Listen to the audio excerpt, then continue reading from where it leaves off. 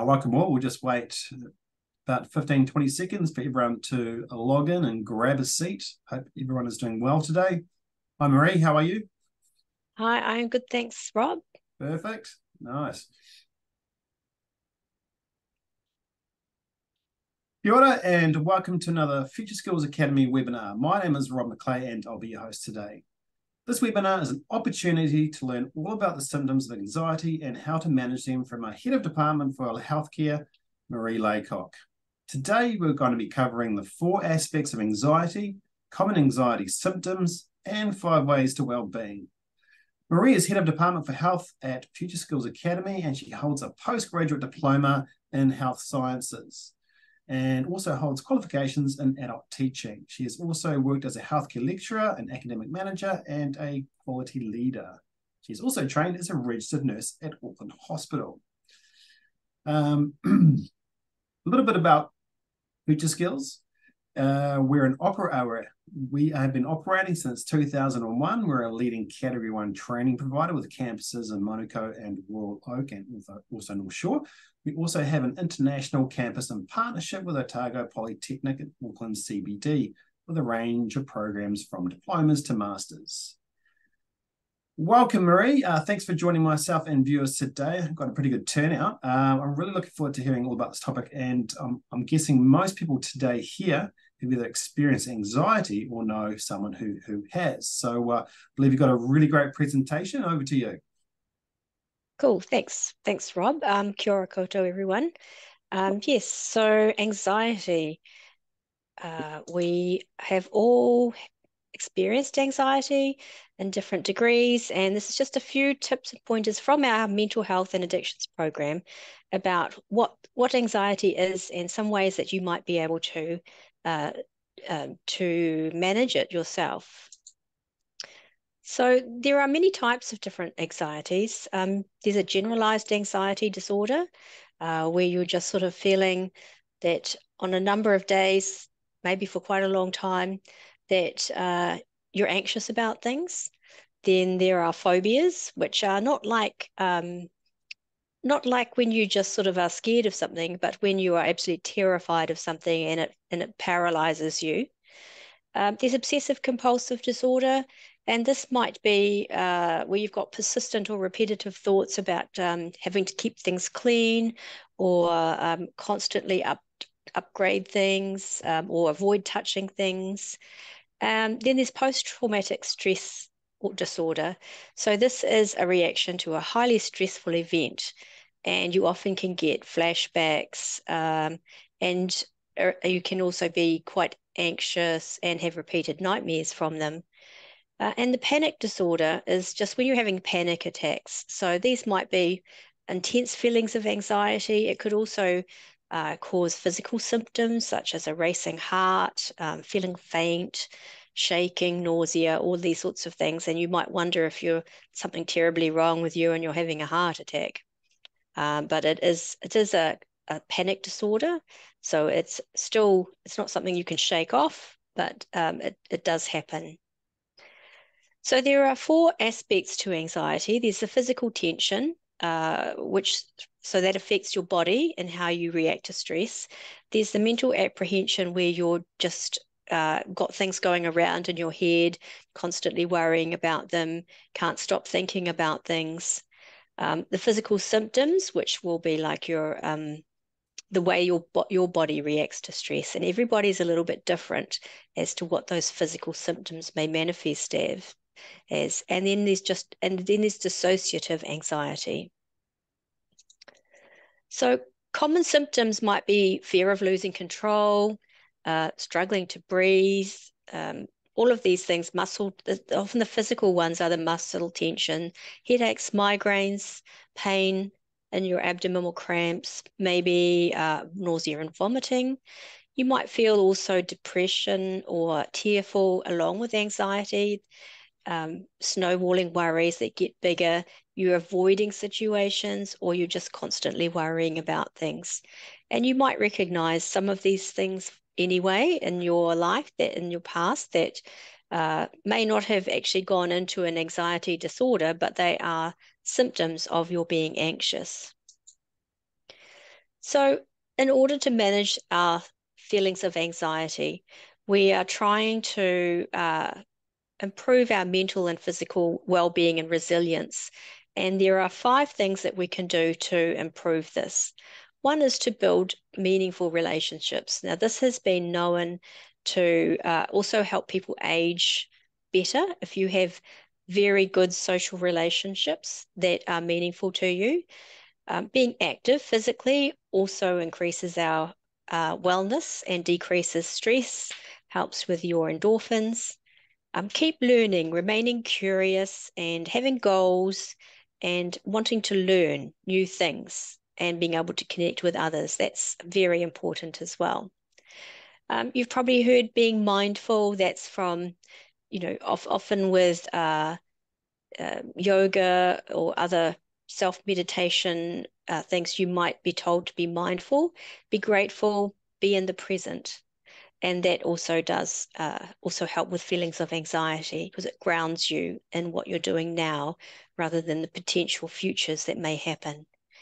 And helping people out, volunteering, being involved in your community also gives you a great sense of achievement and well-being. And in our program with our mental health and addictions, this is one of the main areas that people really enjoy is the being able to give back to people, to be able to work with people, see the improvement, help them on their journeys. So that's one of our main objectives for our mental health program. Thanks, Mary. Can I just go back to the previous slide? I just wanted to ask a couple of questions around that. With the exercise, I find that going to the gym at the end of every day after a stressful day helps me a lot. It helps me to reset. What are your thoughts about that? Yes, I mean, it has been proven, there have been studies that physical activity does help you to reset. But it also physical activity does give you an endorphin. If you get it, particularly cardio activities, you get quite strong endorphins, which give you a feeling of wellness, and those are very important. Um, Yeah, so with the gym, you can use gym. A lot of people cycle, because you can also then, or running, because you're by yourself and you just concentrate on, what you're doing, your surroundings, how your body's managing, what your body's coping with. So you can sort of forget about all of the worries while you're concentrating on your fitness. yeah. I find taking the doggos out for a walk every morning helps me to reset, get a bit of vitamin D. What are your thoughts around sort of getting enough sunlight? Does that help? Oh, absolutely. Yes. Vitamin D is a really big thing. In New Zealand, it's not quite so difficult because, as you say, we are outside often, walking the dog, just moving from work to home, etc. In some other countries, that can be a problem. And also for people who are in care, that's a problem because they're often not outside. So vitamin D, uh, they're maybe not getting as much vitamin D, may need supplements as well. Other things that you can also take to help your mental health are zinc. Zinc is very good, also to if you wanted to supplement to help your mental health. Interesting. And around the volunteering, so um, do, part of the course program that you run, is there any sort of elements there that the students do around volunteering, or is it that do they go anywhere to do anything like that? Absolutely. So, as part of the course, we've got 200 hours of volunteer placement. So, what we do is we have a system here and a lecturer who is involved with sorting those placements out and making sure that the placement, where they're going for that volunteer placement, and where the student lives is all matching up together. So, we basically individualize the placement for the student and the provider to make sure it's a good fit and that people can get there and that they'll enjoy it. And that's often, when the students are volunteering, we find that they really enjoy that, and they then often will also find that they'll be offered a job within that environment. It's kind of like a trial, I suppose, for employment, but we do have a large number of students who do get employment into that area where they're volunteered. Yeah, and I'm guessing that at the top there you've got the word connect, but building relationships. So you're sort of killing two birds with one stone there. You're doing a bit of volunteering, you're also connecting, making new relationships, and just creating opportunities for yourself. And I think that there would be a huge sort of brain booster to get those endorphins going. You know, you're moving forward. What are your thoughts on that? Yes, definitely. And I mean, it starts before the placement actually, because when you come into a classes as a student, you're in a class of people, like-minded people who are looking at the same goals, and we find that a lot of friendships and relationship, not for necessarily relationships as a relationship, but as a platonic relationship, Mm. develop. And our students actually like to catch up with each other. They form little groups, study groups, etc., to support each other. And so it becomes almost like a family feeling. I mean, our classes are not that big. We don't have hundreds of students in them. So there is that opportunity to build that meaningful relationship with your classmates as well. Perfect. You want to talk to us a little bit about where to apply around the programs and what to expect? Yes. So I'll just bring this up onto the thing. So this is our Future Skills web page. Can you, Yep, yeah, assuming I can you, see it. yep, Perfect. good, wonderful. So the this is our mental health and addiction program, and it's 120 credits. So the indicative fees are 6,620, but we do offer scholarships at the moment for this year. It's 32 weeks full-time and 48 weeks part-time. So how would you And go about applying for a scholarship? So I would think that many people would be interested in applying for that. Do you need to submit anything or do anything to get that scholarship? we're offering scholarships to all our level 3 and 4 students. Okay. You don't have to accept it. There are other alternatives for your funding as well. You can sometimes get like funding from community groups or different cultural groups, often provide quite a lot of free funding as well for your education. So for this one, we're paying your fees. You do need to make sure that you complete the program because if you withdraw, there's an admin fee that you would be charged. So, but we do pay for your fees, and yeah, we've got a intake next coming up on the 25th of September. That's Uh, in 3 weeks' time. yeah, That yeah, crept up pretty exactly. fast. Yes. Is that the last one for the year, or is that the only one left? Yeah, I think it is the last one for the year. Okay. Yes. So if you're keen to kick off your studies, now's the time because otherwise you'll have to wait till probably February, I would think, correct? Yes, correct. Ah, Yes. that's nice. Yes. So the advantages that we have is a small class size. So we have less than 30 in a class. Mm. Generally, it ranges from 24 to 30. We're aligned with industry, and we've got a lot of people, a lot of industry that we connect with that you can be placed into. We have What sort of great names, what student sort of support. businesses do you connect with And any so with clients there? Salvation Army, Yeah. Emerge, Ember, Pathways, Kahuit, Kaha, Toiora are just some of the ones that we've been connecting with quite closely recently.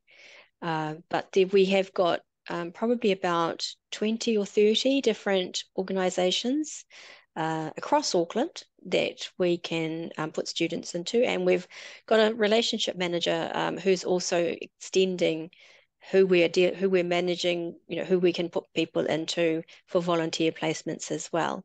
So it's an ever-growing circle of organisations, and there's something for everybody. Mm. So I've got another question around student support. What do you offer around student support services? Is there any help there? Oh, yes, definitely. We've got we've got 4 people on our student support at the moment. So one of them is for academic support, who Lynette helps with admission assessments. So if you're having trouble submitting your assessment or actually writing your assessment and you just need some guidance and some one-to-one help, she can help you with that. We've got pastoral care help. So if things start to get a bit difficult for you, either at home or financially, or maybe you've got a mental health condition that's sort of starting to come back and you need some support, we can help you, point you in the right direction for that. We also offer IT support, so we can assist you with, if you're struggling with using our Moodle platform for our courses, then we've got lots of support that we can provide you with. So anything to do with your study or anything that's affecting your study, we can provide support for you. So I noticed that you've got there online. Is it 100% online, or do you need to come into campus? What do you do there? It's not 100% online, but we have a lot of our classes are in the evenings, Okay. 5:30 to 8:30, and those are online. So they're on Teams, Microsoft Teams, so you don't need to come into the campus. That's quite useful, especially if you are working full time. You can effectively just pop down to the campus if needed to, or just it's a lot easier, I would think. Yeah, online suits a lot of people because may have children, as you say, work commitments, etc. We don't recommend that you try and join while you're working. That's not a good idea. All right.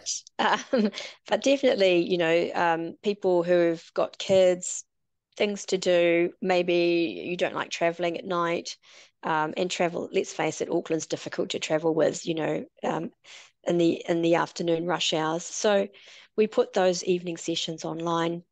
And if you've got any technical issues joining, we've also got good support for that. And the lecturers are also able to support you there as well. And what sort of pathway do you have? You got your level 4 program. If I completed this program, what could I go into next? So we do have some of our graduates doing a level 6 diploma. You can also go into a Bachelor of Social Work. So there are a number of pathways that you can go into for further education. But generally, people are going into the workplace, as a peer support worker. And then our students tend to progress quite quickly through to more senior roles within that because of their knowledge and skills from the program. Perfect. So I will stop sharing. So Yeah, well, if you've got any questions for Marie, feel free to just type them in the chat window. But if you don't have any now but may have something later, we will send out an email to everyone who's registered online. So watch out for those for that email itself, and then you can reply back to that, and we can put you through to the right department. So, Marie, hey, thanks a lot for your presentation. Especially around anxiety. I know I've had it before, and I know many people have, and trying to figure out what it was initially was quite terrifying. I didn't know what was going on, but I recognised what it was at an early stage, and I know when it's coming on. So I do have ways to combat it, and the way I do that is by going to the gym or going for a walk or eating well, and just being aware of my surroundings and knowing my stress levels. So I do find that what you brought up is quite useful. So I'm hoping people who've watched this have learned a bit there. So thank you, Marie, and we will hopefully catch up soon. I know we've got another webinar planned with some of those providers that you do place them into. So if you are keen on doing this program and I want to know where you'll be placed, stay tuned for our next webinar, which we'll be talking about very, very soon. So once again, thanks everyone. Thanks, Marie, and we'll see you in the next webinar. Thank you. thank you. Bye, Cheers. everyone. Bye. Cheers.